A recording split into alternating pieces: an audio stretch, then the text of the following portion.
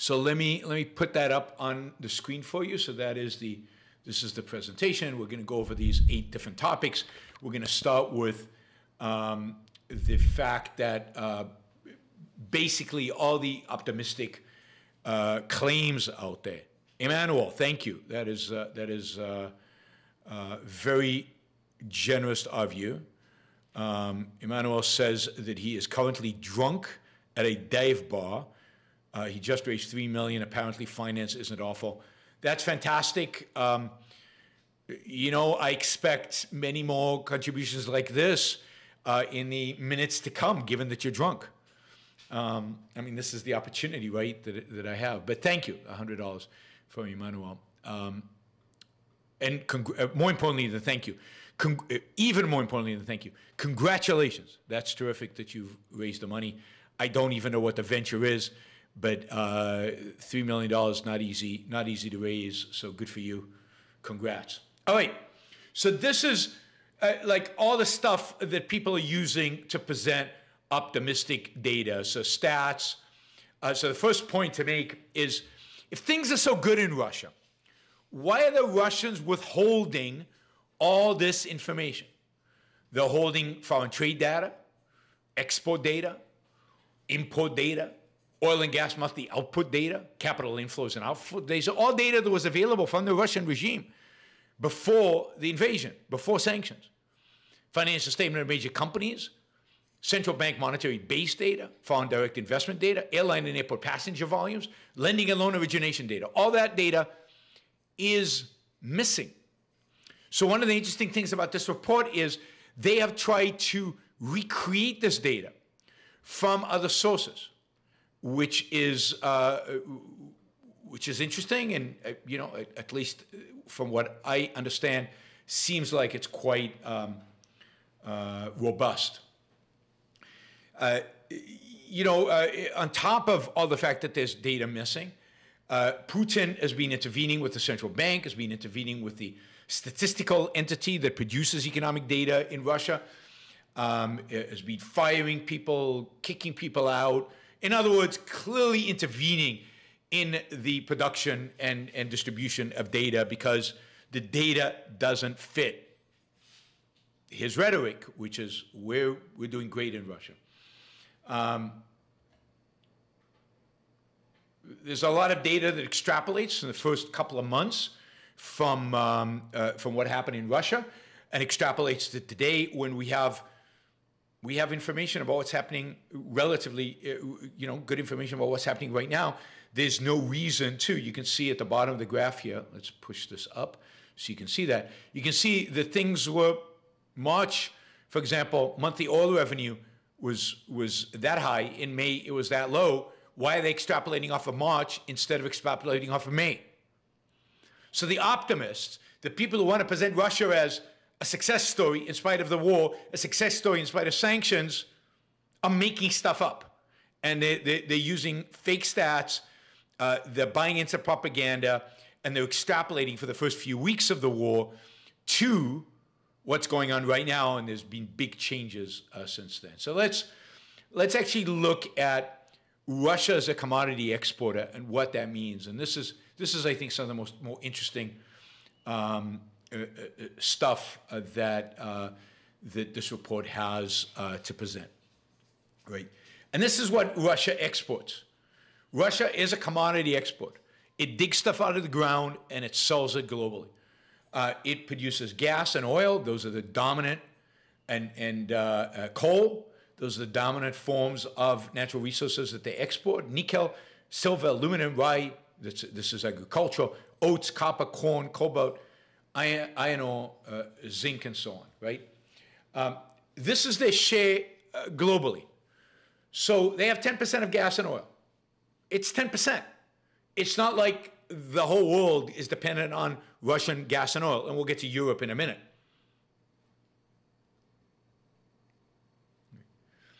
And yet, so the world, if you look at the world, if you look at, I don't know, silver, yeah, it's 4%. 4% is a lot, but it's not like the world's going to collapse because Russia doesn't export 4% of the world's silver to the world.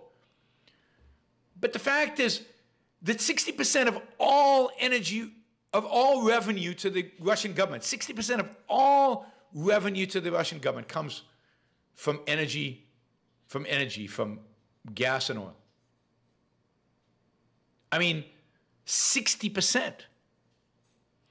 So the Russian economy is totally dependent on Russia's ability to export oil and gas. The rest of the world, if Russia went away, yeah, we would take a hit.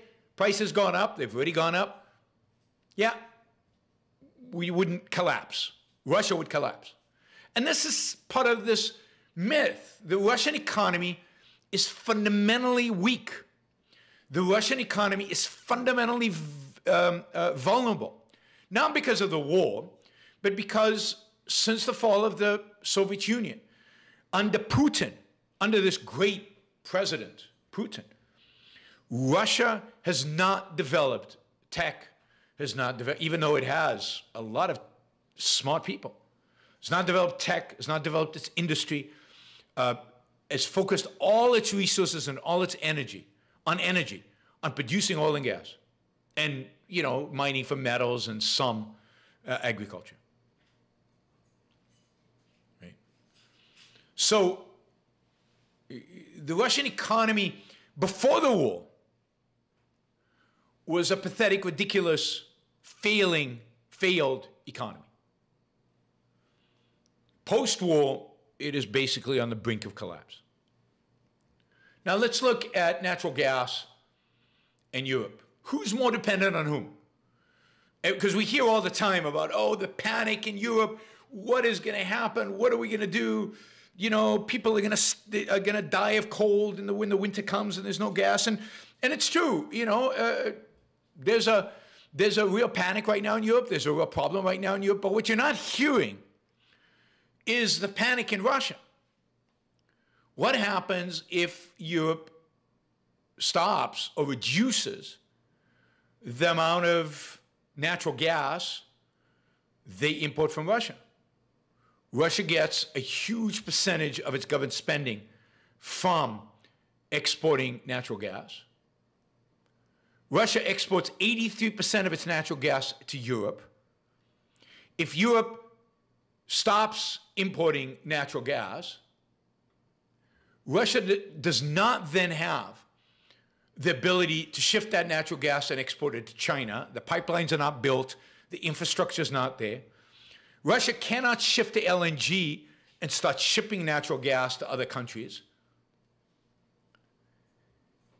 Russia has no way to replace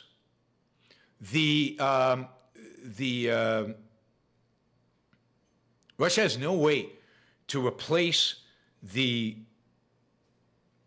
revenue from European natural gas. There's no other source where they can get that kind of money. So if indeed natural gas is cut off from Europe, or if Europe reduces its dependency and slowly eliminates natural gas from Russia, Russia is screwed. The Russian economy is screwed. Now you can see that Europe has more diversified sources of natural gas than one would believe, one would think based on media representation. For example, Russia provides 46% of natural gas, but the United States and others have provided 19%. Norway, which is has the most natural gas outside of Russia in Europe, provides 25% of the EU's natural gas. Algeria, Qatar, and they are running around the world right now, the Europeans, cutting deals with all kinds of countries. Israel is going to be starting sending through Egypt, through the LNG port in Egypt, natural gas to Europe. I think the United Arab Emirates is going to start increasing its natural gas export to Europe. So Europe actually has ways to diversify and to increase the amount of natural gas it gets. Russia has no way to replace the revenue from Europe. Just look at this, this chart here. Let me get it higher up so you can see June of 2022.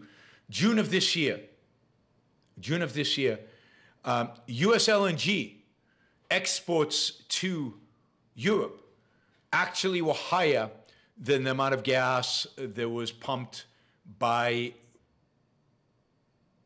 Russia into the European Union. So U.S. already is exporting more gas than is into Europe than is to Russia. Now, granted, that was, I think, when the pipeline was shut down for repair and stuff like that. Anyway, this is really, really cool. I mean, these stats are really interesting, and I like the title here. When it comes to natural gas, Russia far more dependent on Europe than vice versa. And this, by the way, is true of countries like Saudi Arabia, far more dependent on the United States than we are on them. They only have one resource, oil. They have no military, they have no meaningful military, they have nothing. Troy Beaton from Australia, thank you for the 500 Australian dollars. That is incredibly generous. Really, really appreciate that. Thank you. And Emmanuel has come in with another $100. So, you know, that alcohol is working on him. So thank you. So we're pretty close to 650, our goal of 650. So we're only $77 away from our goal, which is nice. All right, let's go to the next slide. This is a map of the gas pipelines flowing into Europe. You can see the blue in the middle is Ukraine. You can see that many of the pipelines are going through Ukraine.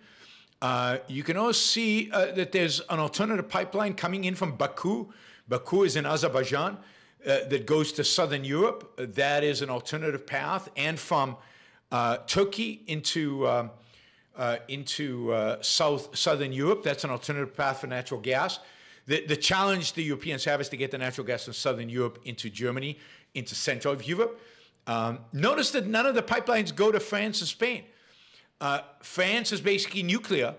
I'm not sure what Spain uses, but obviously not natural gas from Russia. So the dependency of natural gas is almost totally Central European, primarily Germany, Czech Republic, and countries like that. So this is a fascinating map. You can see all the pipelines that were built during the Soviet era when Ukraine was part of the Soviet Union. Most of the pipelines flow through Ukraine. It's easy terrain. And then you've got the Nord Stream 1 and the Nord Stream 2 at the top there that go under the Baltic Sea. And Nord Stream 2 is not operational yet. And Nord Stream 1 is the one, it's the most robust one. It goes right to Germany. It is not being at full capacity for a variety of different reasons over the last few months. But you can see how, Russia's pipelines all going to Europe, all going to Central Europe, many very, very susceptible to, for example, Ukraine shutting them off. Russia not in a great strategic position given all these pipelines. Let's see. This is not fungible. They can't just take that gas and instead of giving it to Europe, take it to China. They don't have the pipelines. Now, they're building pipelines. The pipelines will get there at some point. They're building it, but ain't there yet. Ain't there yet. So you can see there's a couple of Siberian pipelines that are targeted at China, but it's going to be a while before those pipelines can replace anywhere near what is right now being shipped to the West, and there's no connection between these the whatever's being built and between the East and pipelines. So, bunch of new infrastructure, huge amounts of huge dollar amounts, massive amounts of money have to be spent here. Adam, we're going to get to that. That's actually in one of the slides that we're going to get to. So while Russia would like to pivot to the East, would like to pivot to Asia, to China, to India, right now, it sends 170 billion cubic meters of natural gas to Europe and 16.5, so 10% to China, and that's not going to change. That's not going to improve much. All right, if we move to oil, Russia produces about 12% of the global share of oil. The rest of the world is 88%.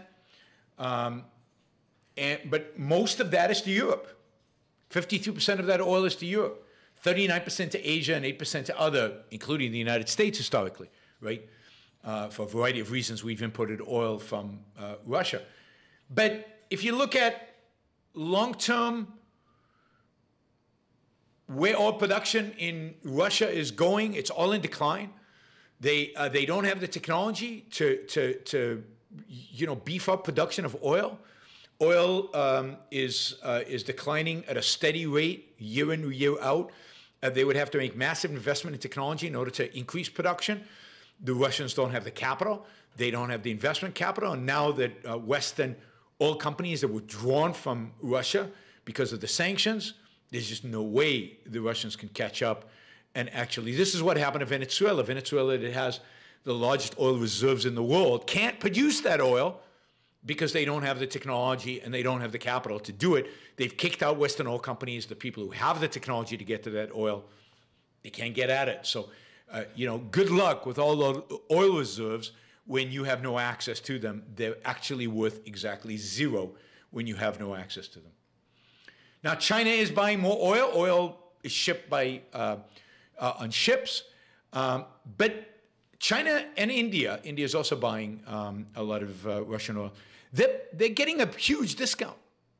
So there is right now a $35 discount per barrel on every barrel of Russian oil sold to China or to India. So the Indians and Chinese are saying, okay, we'll pick up some of the slack. You can see China's increased significantly. We'll pick up some of the slack from the fact that you can't sell to Europe, that Europe is boycotting your oil, and America is boycotting your oil. But we want a discount. We want a discount. And they're getting it. So this hurts Russian government revenues significantly. So if you look at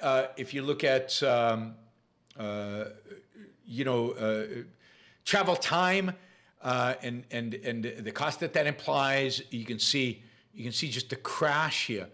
This is Euro Brent discount reflects how invasion of Ukraine reversed 2 decades worth of economic progress for Russia. So you can see how the discount has just happened now, right? It's just because of the war. Before that, there was no discount on Russian oil. They were selling it at market prices. All right, let's shift away from natural resources and look at imports. This is what's happened to imports, right? Major trading partners indicated Russian imports fell significantly. So Russia's not disclosing import numbers. So the only way to get these numbers is by looking at all the Russian trading partners and seeing how much they're exporting to Russia. But look what happened to imports. Collapsed, crashed. Now this is huge because in spite of the mythology that some people like Trump and others pretended, our standard of living is raised through imports.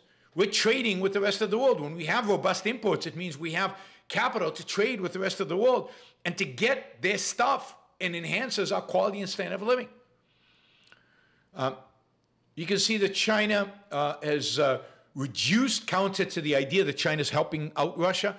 China has reduced exports to Russia significantly because the Russians don't have the money to pay for it.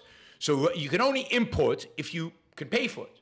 To pay for it, you have to pay for it in a currency that your trading partner will accept. The Chinese accept dollars, they'll accept yuans, they'll accept probably euros, and they'll accept Japanese yen. They don't have much use for the ruble.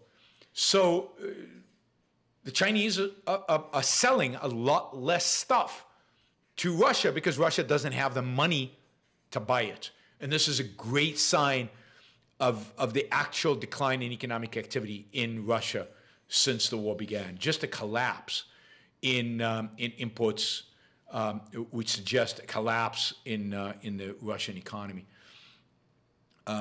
This is an example of where do Russian imports come from, primarily from China. You saw that collapse that's happened in China. Germany, of course, we know that with sanctions, Germany is selling a lot less, and all these countries are selling a lot less into Russia. Where do Chinese exports go? So China is crucial to Russia. Russia is not crucial to China. China doesn't export much to Russia, sorry. China doesn't export much to Russia. Russia imports a lot relative to everything else that it imports. But for China, it's a blimp. It's insignificant. It doesn't really matter. And you can see it's number 11 on the chart of where Chinese exports actually go. Number 1 is the United States, Hong Kong, Japan, South Korea. Russia is number 11. All right, we want to look a little bit at some Chinese data. At Russian data. Official Russian Consumer Price Index, CPI, which we are complaining now is at 9% in the United States, and everybody's horrified. Well, in Russia, it's over 20%, and that's the official number. It's probably significantly higher when you take into account what's happening in the actual economy. These are the sectors. You can see that technology has gone through the roof in terms of costs. Technology is up over 60%. Hospitality services are up over 60%. Autos, electric appliances. If you look at retail sales in Russia, they are plummeted, so Russians don't have the money to go out shopping. There's also not a lot to buy because imports have crashed. So there's not anything for them to buy if they go to the shops. Shops are empty. Shelves are empty shelves. If we look at car sales again have collapsed. Since February, certainly since June of 2021, you can see how dramatic the collapse is from 180,000 units in June of 2021, and as late as February 2022, about 120 or 120, and now 27,000 actual cars selling in a month, 2776, so almost 28,000. And then if you look at by brand, you can see Lexus has disappeared, Volvo has disappeared, basically crashing 100%. What's left is, some, I guess, Russian cars, right? Not exactly. What about import substitution? So some Russians, like somebody like Dugin, were all excited because, hey, imports will stop. We'll have to produce ourselves. Isn't that cool? It'll force manufacturers to bring manufacturing home. It's called, it's called import substitution. We'll build it all at home. To build it at home, you have to have capital to invest. To build it at home, you have to have technical expertise. You have to have the ability to produce. You have to have people workers who are skilled. If the skills don't exist, you can't build at home. If the technological knowledge on how to build the stuff doesn't exist, you can't build at home. If the capital doesn't exist, you can't build at home. So if you look at the import substitution, it's, for parts and accessories for motor vehicles, negative 54% in May, motor vehicles negative 75. So no, it hasn't filled up. It hasn't made up for the gap at all.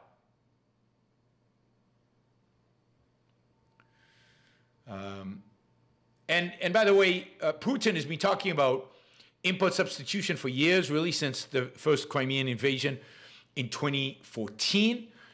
He keeps talking about it. He keeps chiding the Russian, I don't know who, what is Department for Industrial Planning or whatever it is, for not getting the import substitution up and running.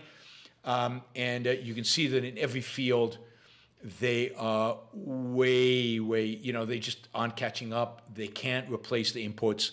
They're still heavily dependent on importation, primarily from China, but also from places like Germany. This is domestic industry production volume that has decreased. So the industries in Russia have decreased production. Why? Because they need raw materials from overseas, because they need spare parts from overseas. And by the way, this is true of the military. They can't build T-72s because a lot of the stuff there, they import from overseas. They can't build new military equipment because military equipment requires chips, microprocessors. They import that. Where are they going to get the chips? So by no standards can the Russian economy replace the lost imports. The lost imports are lost. Again, these are surveys in terms of economic anxieties, new orders, new export orders. Everything is crashing. Everything is plummeting across the board, plummeting down. All right, let's look at businesses. Over 1,000 global businesses have left Russia. That represents 40% of Russia's GDP, and over 5 million jobs that have left Russia. If you look at, the capital outflows, massive amount of outflows, leaving Russia. If you got money in Russia, you try to get it out to Monte Carlo, to Cyprus, to any place you can, to get it out of Russia, out of the hands of the government, out of the reach of the Russian government that at some point is going to get desperate and confiscate your funds. See massive outflows of Russians. Here, you can also see, importantly, massive outflow of talent. Now, the outflow of talent is not going to immediately affect your economic success, although it does at the margin. But long-term, devastating. According to this estimate, over 500,000 Russians have left Russia since the war began. 500,000. 50% of the 500,000, so we're talking about 250,000, are highly educated or work in skilled sectors such as tech. How are you going to onshore industries if your most talented workers are leaving? 15,000 ultra-high net worth individuals have fled Russia. I didn't know Russia had 15,000 ultra-high net worth individuals. 20% of all Russians whose net worth is over 30 million, 20% of them have left Russia. And of course, when they leave Russia, they take their money with them. I don't know how you ever recover from that unless these people come back, and how do you create an incentive for them to ever come back? And once they get established other places, once these highly skilled individuals have jobs in other places, I mean, again, what a missed opportunity for the United States, and maybe for most of Western Europe. What a missed opportunity where you could be saying right now, the United States has a massive labor shortage. What if the United States right now said, if you're Russian, we'll give you a visa, we'll give you a green card. If you, let's say you just want tech people. I mean, I would give it to everybody, but if you just want tech people. If you're in tech, we'll give you a green card. Right now, today, just come to an embassy anywhere in the world, we'll stamp a green card and you come on in. What a missed opportunity. We missed it in Hong Kong. We're missing it with Russia. We're missing it with, maybe there's a reason not to do that with Ukraine. I mean, generally, we should do that with everybody, not just Russians. We should do it with the whole world. But how do you recover once these people get jobs in the West? They're not going to go back. It's done. It's finished.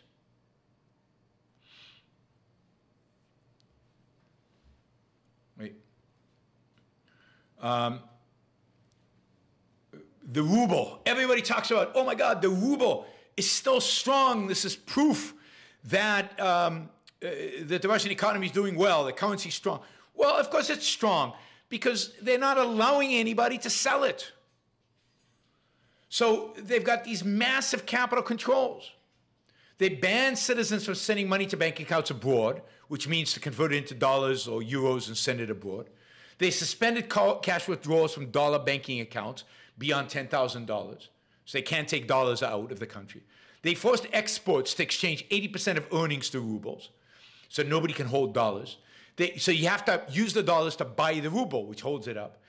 They've suspended lending in dollars. They've suspended dollar sales across Russian banks. They've encouraged individuals to redeem dollars for rubles, and companies must pay foreign dollar debt in rubles. So, of course, you can see here the graph on top is liquidity in the ruble market. There's no liquidity. Nobody can actually sell dollars. Nobody can actually, sell rubles. They can only buy rubles with dollars. That keeps it up. This is Econ 101. Sure, you can keep your currency at a high value artificially through capital controls. Countries try and do this for a while, over and over and over again in the world. And the more capital controls you have, the more control the government has over the exchange rate. And what happens in places like this, and I'm sure this is happening right now in Russia, is that there is a vast, vast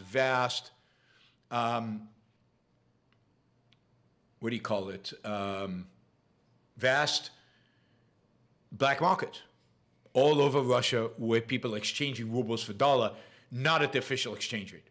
not at the official exchange rate. So this always happens. All right, and then on top of that, the government is providing massive both fiscal and monetary stimuluses to the economy, which are unsustainable and create all the distortions we know that physical and monetary stimulus creates. The Kremlin is inundating the marketplace with artificial liquidity, this both at the federal and at the regional level. And finally, Russia's foreign exchange reserves, as you can imagine, are being depleted because people are taking dollars and euros and yuan out of the country. They don't want them in Russia. They're taking them out of the country. And they don't want rubles. And all the rainy day funds that they've accumulated over the years from energy prices being high and everything are gone. And remember, they're not benefiting from high energy prices right now because they're giving a discount to anybody who buys their stuff. Financial markets, look at the stock market in Russia. It has collapsed by nearly 50%. And you can see that while on the day of the war it collapsed and then immediately rebounded, since then it's drifted downwards and is back to its worth, close to where it was on that first day of the war when it collapsed from 4,300 to close to 2,000. There've been no equity issuances since the war started. There've been no debt issuances, bond issuances since the war started. And they've had one sovereign debt, Russian debt default during that period. If you look at the oil giants, you'd think that they'd be benefiting from the fact that oil prices are so high. No, Rosenfeld, this is the gas company, its stock has crashed. If you look at Gazprom, the oil company, its stock has crashed. Nobody is benefiting in Russia from anything that's going on in the global markets right now.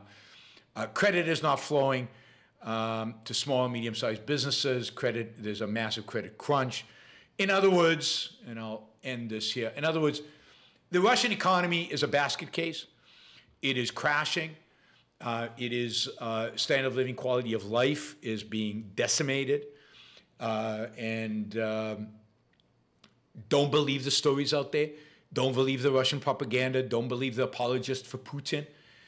The reality is, the fact is that Russia is suffering dramatically from this war. We're not even talking about the number of people that have been killed, the number of Russian soldiers who have died, the amount of military equipment that has been destroyed is truly unbelievable.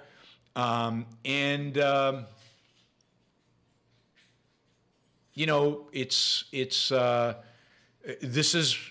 war, Putin's war, will go down as one of the greatest strategic blunders in Western history. This will go down in European history. This will go one of the biggest blunders. This is Russian economy was never strong. Again, Putin has not grown the economy significantly since he took power 20 years ago, and now it's just being devastated. So beware propaganda, both from American sources and, of course, from Russian sources as well. Thank you for listening or watching the Yaron Brook Show. If you'd like to support the show, we make it as easy as possible for you to trade with me. You get value from listening. You get value from watching. Show your appreciation. You can do that by going to yaronbrookshow.com/support, by going to Patreon, Subscribestar, Locals, and just making an appropriate contribution on any one of those channels. Also, if you'd like to see the Yaron Brook Show grow, please consider sharing our content and, of course, subscribe. Press that little bell button right down there on YouTube so that you get an announcement when we go live. And for those of you who are already subscribers and those of you who are already supporters of the show, thank you. I very much appreciate it.